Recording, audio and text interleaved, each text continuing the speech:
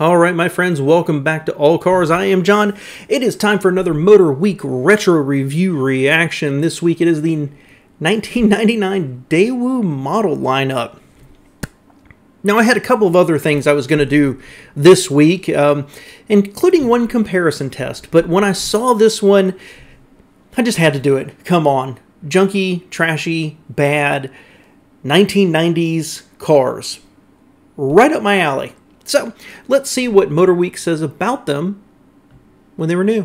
Motorweek is made possible by Lucas Oil, Auto Value and Bumper to Bumper, and TireRack.com. Everyone that sees this new Daewoo Laganza asks the same question. Who or what is a Daewoo? Korean industrial giant Daewoo is one of the world's largest corporations, and it's also the company that built the short-lived Pontiac Le Mans compact of the early 1990s.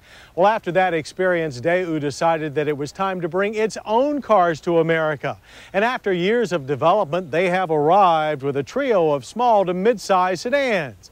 But Daewoo hopes to avoid many of the same obstacles that their Korean competitors, Hyundai and Kia, hit when they landed on our shores. So it's trying a different approach, a very different approach. And so let's jump in here right off the bat. And I'm going to touch on a couple of things I may expand on later. First off, styling. I don't love it. You know, the Daewoo symbol goes like this, and they put that in the hood and then in the grille, and it never quite works. Kind of these bubulous insectoid headlights, this weird shaped grille. It doesn't work. I'll talk more about the styling later on. It's interesting how he pronounces it Daewoo, not Daewoo. I've always heard it with the W pronounced more strongly than that. But the Pontiac Le Mans, I think it was probably, if I had to guess, 2 years ago, I did a retro review reaction on the Le Mans. And back in the 90s, I was looking for a new car, and I did not want a Japanese car. And I was pro-American when it came to buying cars. And I discovered this car that was originally designed in Germany. It was being built in South Korea, and it came here as a Pontiac, and it was among the worst reliability of any car, at least according to Consumer Reports. So needless to say, I was fascinated with it. I could never find one for sale, and so I never ended up owning one. But it's hard to believe this company looked at what they were building, the quality of it, sending it to America, all the negative reviews, and then being like, yeah, we need to build cars for that market. And so this is what they came out with. Let's see what they say.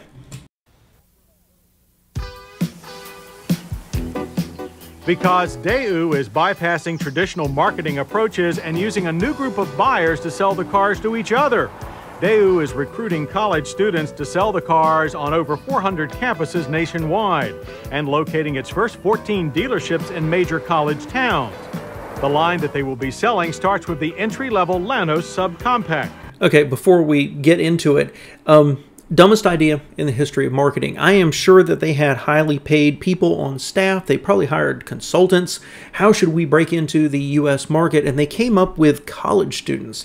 Now, this was shortly, 1999, this was after I had graduated from college, but not so far I've forgotten. And many, many, many students in America get student loans, which means we're paying our tuition, we're paying some rent, we're trying to eat. If we have money left over, we're buying beer and hot wings. At least I did. So the idea that I was going to buy a new car was inconceivable. And the idea that other people would buy a car from a poor, starving college student who would, you know, probably sell an organ for money is stupid. Now, to be fair, I went to college with a lot of people who mommy or daddy just paid for it, and they had a nice new car to drive. So maybe it's not totally as dumb as it always appeared, but there you're working on hey dad, I need a new car. I need you to go spend, you know, $10, $12, $15,000. And my drinking buddy recommended a Daewoo. I just don't see it. And history says it didn't work out.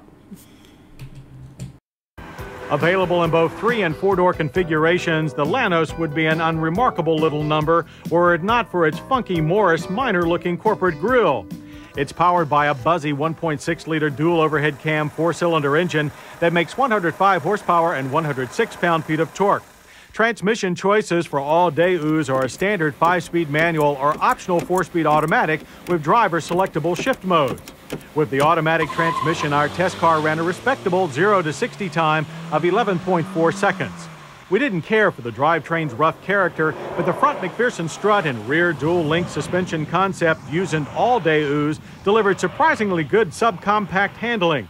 Braking was also good, with stops from 60 averaging 126 feet. Front disc and rear drums are standard with ABS optional. Okay, before they move, let me turn this here so y'all don't have to stare at it sideways. Styling. It's okay. The rear end right here, honestly, there's a touch of BMW in those taillights. The front insectoid headlights, that weird grille that just doesn't do it for me, it's okay. Honestly, so I think everything for Daewoo is like, it's fine, but it never really generates that level of sophistication, of refinement, of elegance that you would get from like a BMW, or even in this case from a Corolla or a Civic. This is smaller than those.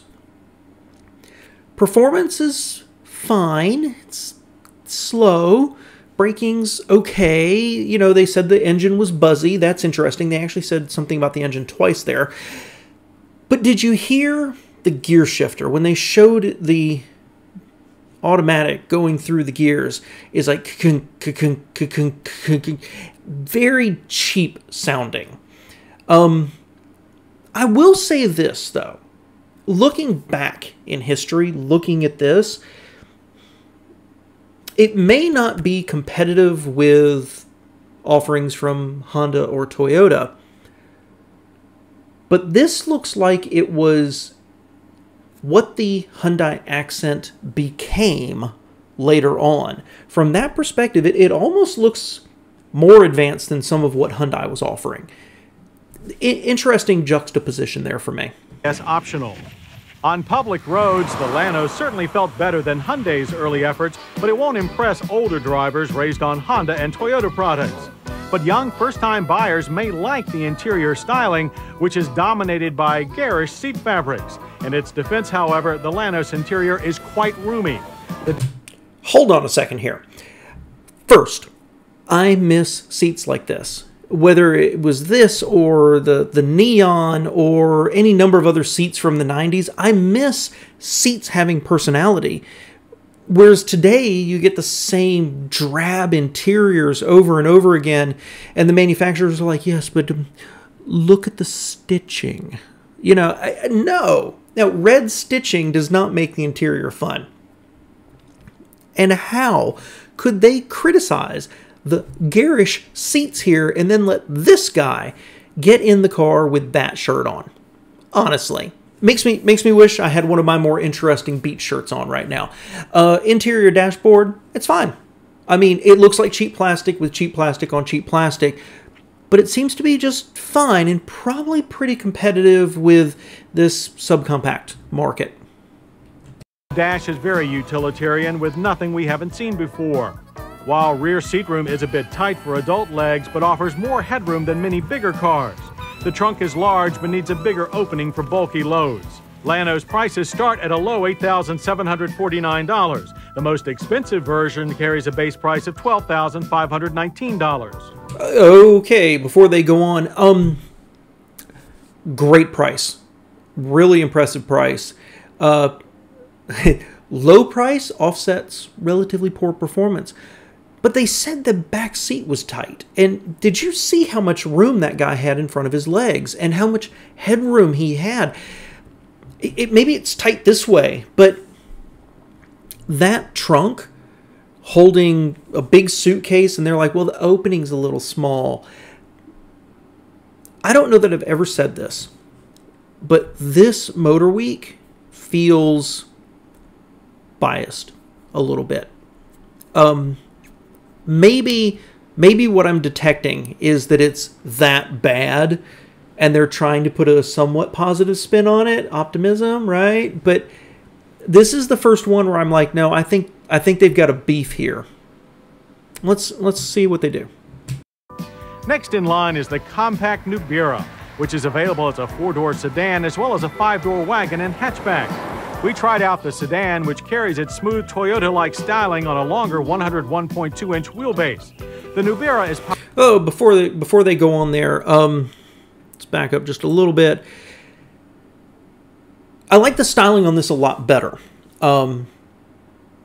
This would be, I guess, in the Corolla size at this point. But it looks bigger than that to me. I like the fact that the headlights are more traditional, boring, if you will. The grille, it's okay, but the hood into the grille, it's all more subdued. It doesn't look upscale, but it does look a lot cleaner to me. And it looks, for all the world at this angle, it looks like a Mazda 626, 323. Look, even the haunches here, the doors, and then into that rear quarter panel.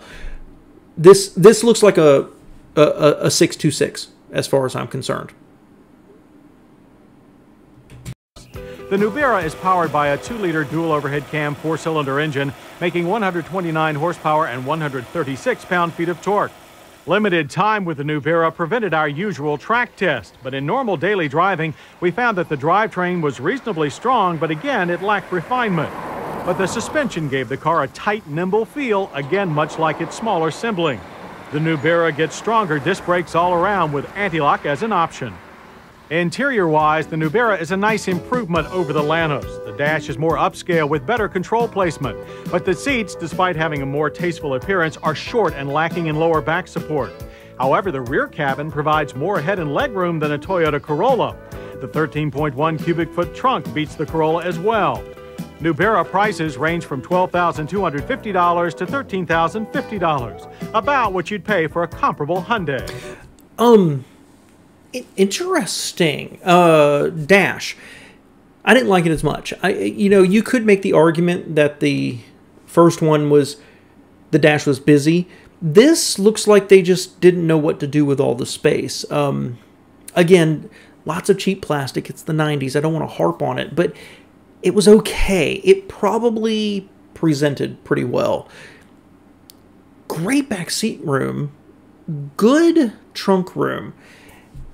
Solid entry, honestly. Again, they mentioned the unrefined powertrain, and I think that's a noisy, buzzy engine. Styling-wise, I don't know. There's a lot going on here, guys. I'll tell you my thoughts. The first is the rear taillights. They're hideous. Who came up with those big triangular clear areas? They're too big. They again, bug eyes is what comes to my mind. But I like the flat deck. I like the rounded trunk.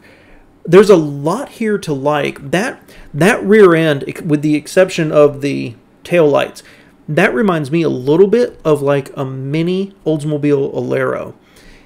And then I can't get over the rounded trapezoidal wheel arches. Ugh. Not a bad car. I don't know how much. I wish they would do a comparison of here's a Civic, here's a Corolla, here's this, to see where it falls, because I don't know the base price of a Honda Civic or a Toyota Corolla in 1999 off the top of my head. But if this is substantially less expensive, this would have been a compelling entry. If it was the same price as a Corolla, then the answer is no. But if it's a lot less expensive,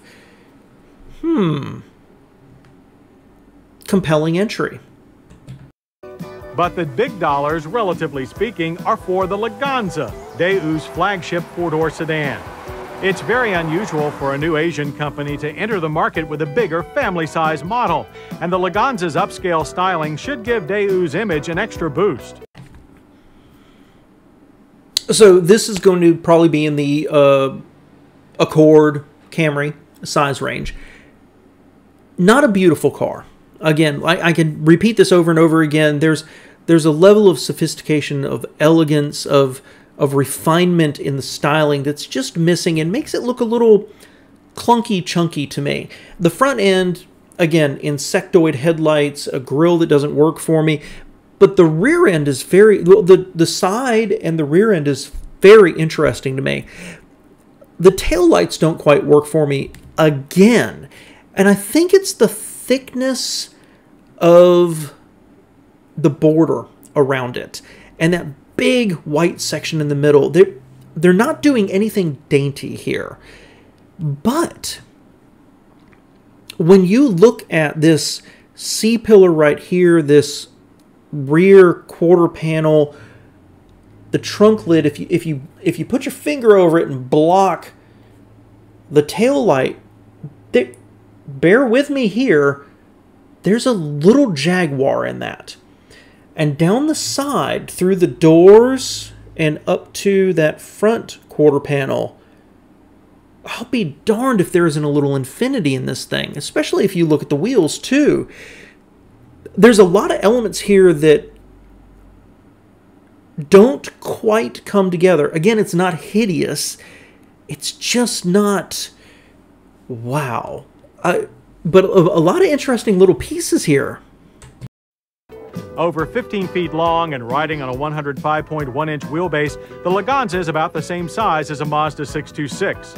But unlike the V6 available Mazda, the only power plant is a 2.2-liter 16-valve four-cylinder that makes 131 horsepower and 148 pound-feet of torque.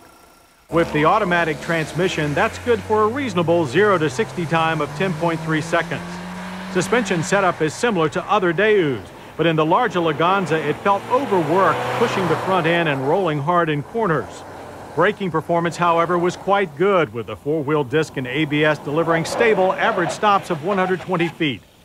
Easily the classiest of the Daewoo line, the Laganza's well-equipped interior has more head and legroom than Mercedes-Benz C-Class. Okay, dashboard rule. So, performance, it's fine. Again, there's nothing here to get excited about. There's nothing to really complain about. Fascinating comment they made about the suspension setup in this heavier car suddenly feels overworked. Doesn't that really say they didn't set up the suspension? Interior's busy. Looks fully contemporary for the time. That middle part right there with the radio and the HVAC, and they're not talking about the HVAC controls and how they work and are they intuitive or not. It just looks busy, busy, busy. What I can't get over here, and I imagine that this works perfectly fine in day-to-day living, right? But the triangular shaped air vent right there and squeezing the clock underneath it, I could never not see it. The lack of symmetry there, and two things doing this, that would drive me up the wall. Other than that, it's fine. And a slick Euro-style dash with pictograph climate controls. Seating was the best of the line too, with thick padding and good back support. Ditto the rear cabin, which does the front one better by being larger than that of an E-Class Benz, while the trunk is a healthy 14.1 cubic feet. Laganza base prices start at $14,540 and top out at $18,660. While they do show a lot of potential, the Daewoo, Lannis, Nubera, and Laganza are not yet the equals of their established competitors, but they are being sold by a clever, innovative company that's not afraid to take chances. One that will either quickly sink from view or end up teaching us all a few new things about how to sell cars. Well, and we all know that they ended up not succeeding here in America, at least not directly. I don't know much about their history. When these were new, I had a chance to go and look at them. I knew about their marketing plan, which I thought was stupid at the time, and still do. And then they just kind of disappeared, and you never really saw them on the streets, right? I saw a few here and there, and it was always, I saw them because it was like, what the heck was that? Was that a Daewoo? You know, that kind of response. I don't remember how long they were here, and I swear that they had a sport utility. I'll go look it up. I don't remember what I'm thinking of right now, but I don't remember how long they were here. And, you know, their cars are fine. A lot of middle-class, mid-range cars, they try to make you feel like you're getting something over on somebody that spent more, right? A great example would be the Camry, right? They try to put in, you know, like a little aluminum bright work. They try to upscale it a little bit. They'll add a little more sound deadening, but ultimately, you know, it's not as good as that Mercedes C or E class. But you can always rest assured you'd paid a lot less money and probably got something more reliable. This, it's like they didn't even try. Like they were aiming for somebody who just wanted a transportation pod. These are okay. And honestly, I am far more interested in them now than I was back then. A 1990s car from a unknown manufacturer that left the marketplace, that made, generally speaking, considered junk probably. I would love to drive one. I'd love to find one right now. Just because they're so different and I imagine relatively rare. So please, if you had one of these, let us know below what your experience was. Did it hold up? Did it fall apart? Which one was it? I think this is fascinating, and I'm fascinated at them because manufacturers can muscle their way into a market if they have the money and the willpower.